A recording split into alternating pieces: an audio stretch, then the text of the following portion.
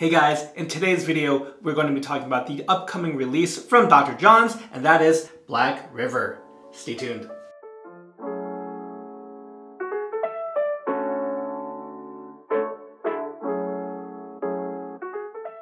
Hey guys, welcome back to the channel. I'm your host John, and I am back from a wonderful vacation with my family to Disneyland. We spent about a week out in Anaheim, California. We're able to visit some old family friends as well, and I also got to meet up with Gerard, who does the podcast with me, Ladder Talk, and just had a great time, ate some great food, rode some great rides. I mean, I am really a kid at heart, and given that Disney owns, Marvel and Star Wars and has a great, catalog, well, Pixar too. Either way, has all these characters, intellectual property that just makes me happy. It was a really wonderful time, a time to more or less unplug and feel pretty refreshed. I will say it's taken a little bit of time to kind of build up momentum to be recording again. I think I just made it stuck in vacation mode, jet lag, a little bit everything. But man, I have an exciting shave for you guys today. We're gonna be talking about an upcoming release from Dr. John's, and this one is called Black River. And we have the trifecta for you. So first off, here's the soap. This is a vegan soap. It is indeed 4 ounces in this tin. Dr. John's has used tins for as long as I've known them. And we got that. We also have the matching aftershave splash right here. And I did say trifecta, so I don't do this a lot in the YouTube videos, but you'll see me apply the fragrance as well.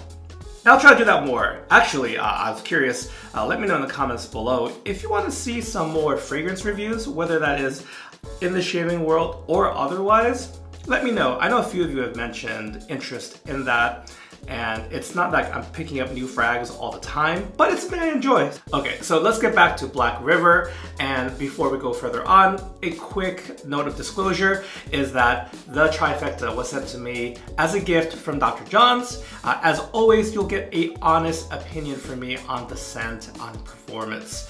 Now that that's out of the way, let's talk about the label for Black River. That really reminds me of Guns N' Roses.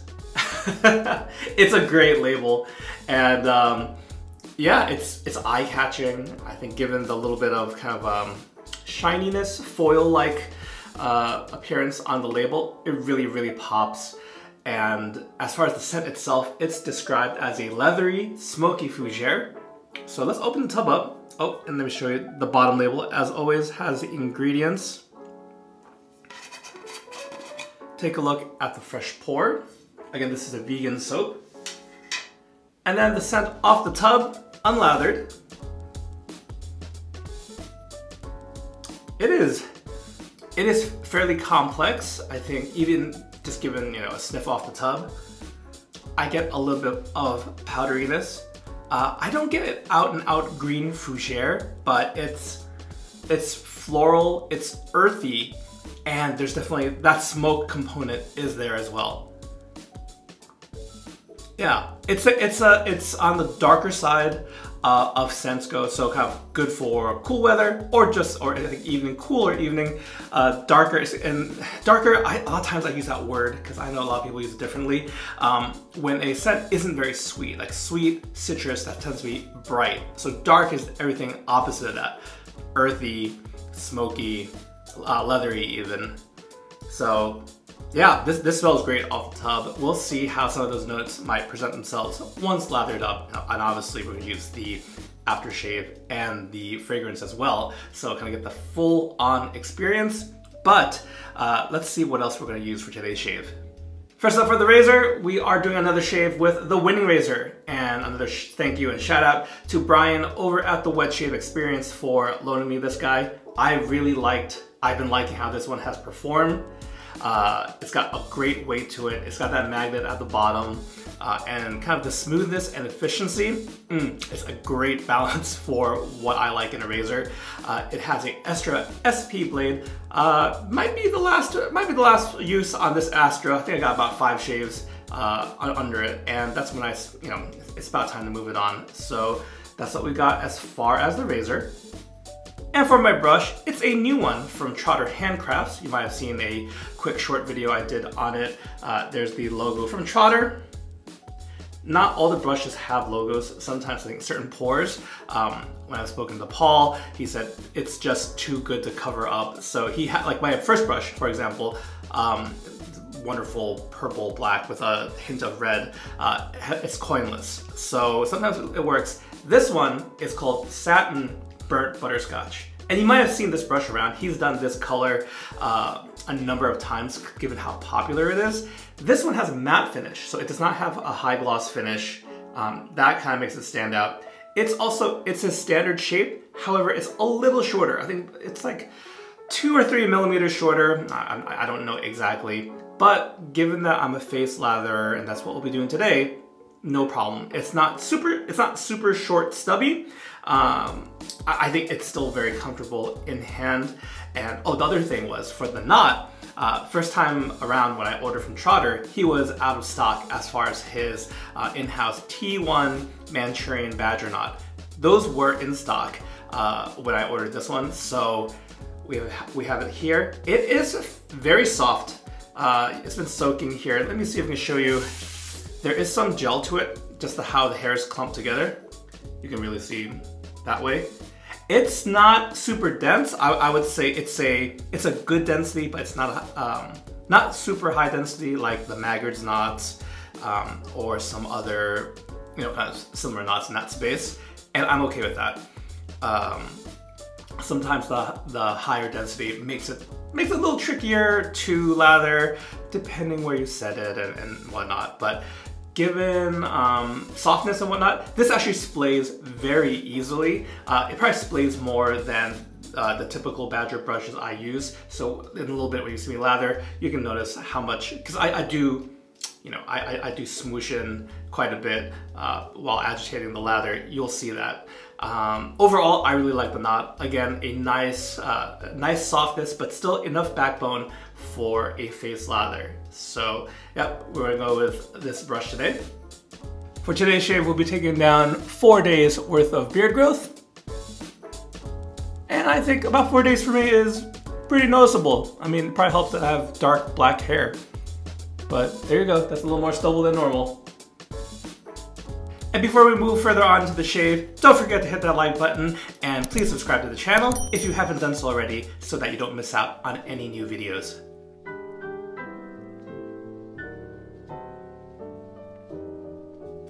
Alright, so while I'm lathering up, let's go over the official scent notes of Black River. So the notes we have are oak moss, lavender, rose, jasmine, patchouli, leather, vetiver, dirt, and smoke. And again, this is one where the product description calls Black River a leathery, smoky fougere. Fougere is a tricky one in that, at least for me, I'm kind of looking for, it makes me look for a green herbaceous note. Something that's spring-like, but given that this is kind of a variation, it's a dark fougere, it's a smoky fougere, and just giving creative license, the scent can go a different direction. So I would not call this green by any means, but I do think, like technically, as far as like perfume, official perfume classification goes, I think the fact that it uses oak moss and lavender alone, kind of that already puts it in the fougere category. But like I said, the floral component is quite strong, and that's always been part of the scenting for Dr. John's. And Dr. John's is run by a wonderful couple, Kim and John Eplin. John does the perfuming, although I'm sure Kim's giving feedback. I know I've had the pleasure of giving feedback on scents in the past. And flowers, floral notes have always been, I think, at the heart of of how John likes to create a scent. And that is done really well because all the scents in the past haven't always worked for me. I mean, florals really encompasses a large variety of possible scents. And in general, for your average guy, I think we tend to shy away from florals. I've always liked lavender and neroli just because those are really clean florals. But I know in the past year, I've really come around to rose in certain combinations. Jasmine's always been, because I love like jasmine tea. I know jasmine is a tricky note to work with, but here it's present. It gives a little bit of the floral and the earthy component. So I think that's perfect to include in the makeup of Black River. And you know what else? Vetiver. Vetiver is one where some people love vetiver, like in the dark scents that can come from it. I'm thinking like on the extreme end of the spectrum, if you like dark vetiver scents, you got to check out Katie's Bubbles 322 and kind of a smoky, I forget if it's vetiver, but it's smoky at least, is Declaration Grooming's Dark Fall. That's kind of where my mind goes when we're talking about dark scents. This one is dark, but not all the way on the far end of the spectrum. I think on account of those floral notes, it adds a little bit of brightness. It adds a little bit of powdery cleanness. Powdery in like a kind of a talc kind of way. So that's kind of like my initial impressions of the scent. I like what I'm getting. And just a little bit of update since it's been about, I think it's been about 2 weeks since my last video. So I did also just want to kind of play some catch up with you guys. And I did mention I have a backlog of products to use. When I first got back from California, I knew I wanted to start shooting as soon as possible. However, I kind of lost my voice, and that's because I caught a cold on the tail end of our trip. My family and I, we all took COVID tests to make sure it is indeed just a cold, and thank goodness that was confirmed. But either way, my voice was very gravelly, so this isn't my first shave since I've been back. I did record that, and that'll come out later on, probably next week sometime. I don't want to give too much away, but it does, it will cover House of Mammoth Fougere. So be on the lookout for that. What I have planned for that just required a little bit more editing and production and whatnot. Versus today's video, you're gonna probably see much fewer cuts because I just need to get this information out there. In a little bit, I'll tell you about a giveaway over on my Instagram channel that is related to this set and in general is brought to you by the great people at Dr. John's. So make sure you keep on watching. I'll give you the details on what we're giving away and how to enter that Instagram giveaway. All right, so we are lathered up and let's go in with the first pass with the Merica razor.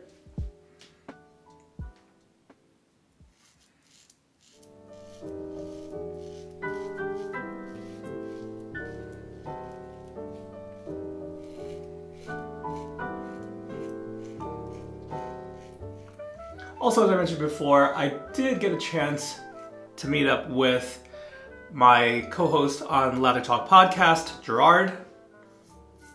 And Gerard just, besides the shaving stuff, we're kind of on the same wavelength as far as how we travel. We really like to enjoy like local foods and specialties.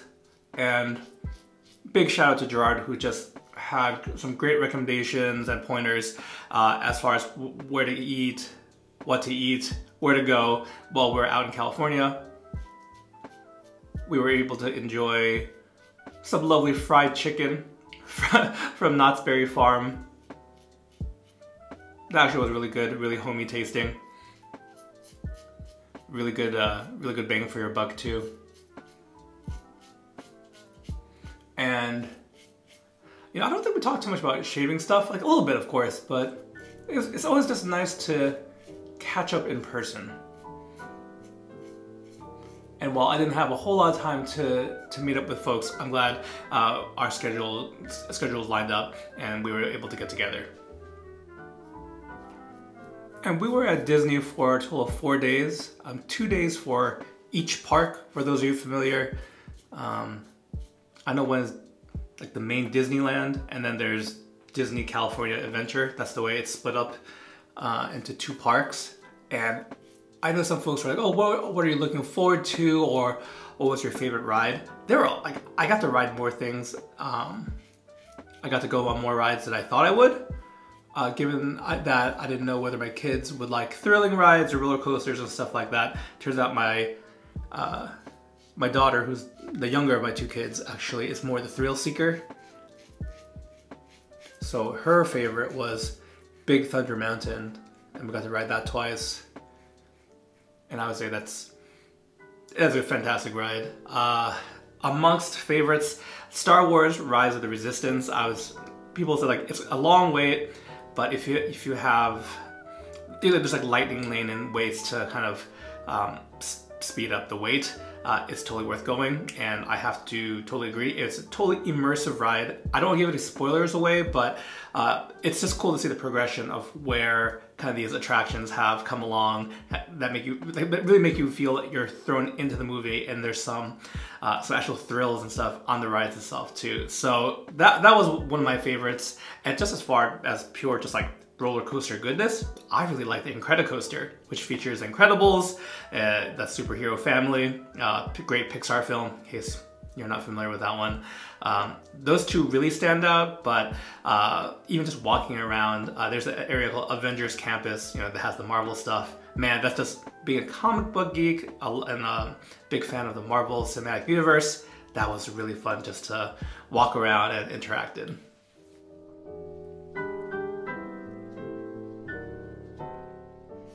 For my son, who's the older of the 2, his favorite was also Star Wars Rise of the Resistance. Although I think a close second was Web Shooters. I think that's also a relatively new ride, Spider-Man themed, where a couple of the newer rides now are kind of like a part video game, part ride.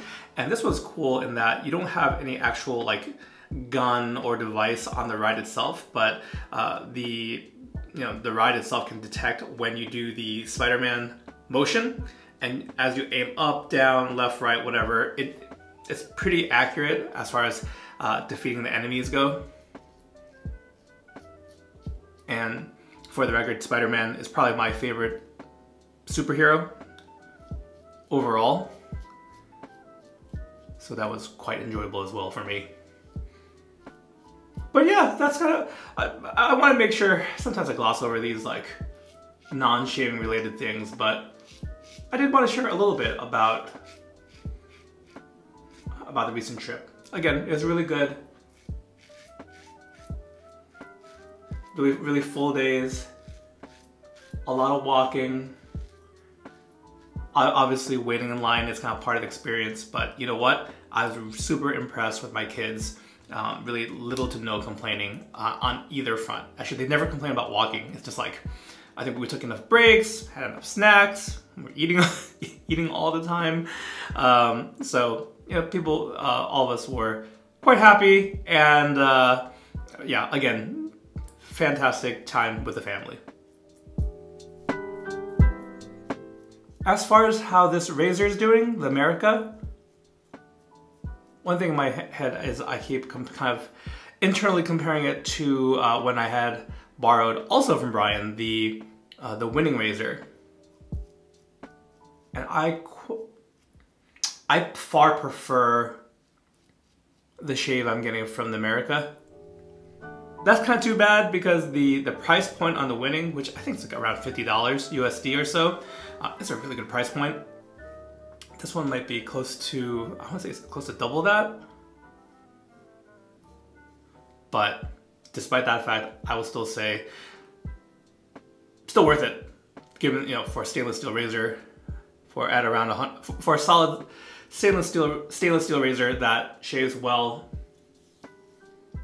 at least according to my preferences, I think it's still a good deal. So yeah, taking down 4 days of growth with really little to no problem. You know, I was debating whether to do another pass, a third pass, but after feeling around and kind of rinsing up, I'm good. We're gonna stick with 2 passes for today. Probably for the best, we'll leave, even if it's not like a BBS super duper close shave, it's definitely cleaned up. And given that I need to kind of crank out some more videos this week, it's probably better that I don't go BBS. But we got more things to talk about. Let's break out the aftershave. Here we go. Again, this aftershave formula does contain alcohol, which I would say the majority of you out there, if using a splash, prefer alcohol. Whether it's out of tradition, face feel, some people like the burn. I don't care about the burn, but I think in general, and I believe I've heard this too from some artisans, alcohol carries the scent better, and that really is a big factor, aside from offering some post-shave feeling. There's also menthol in here, which I'm okay with a little menthol. I can get the scent fine. It's not to a degree, the menthol is not to a degree where it is interfering with the scent. And it's a nice face feel. You can feel some skin food ingredients in there. Let's apply the eau de toilette, the fragrance as well, while we're here. It's a new component to the shave. In there. Nice bottle, clean presentation. Show you all the angles.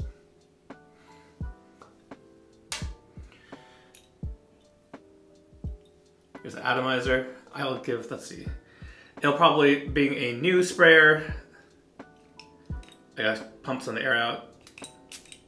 So there's the atomizer. Let me show you one more time. Hopefully that got caught on camera. And let's put 2 sprays on.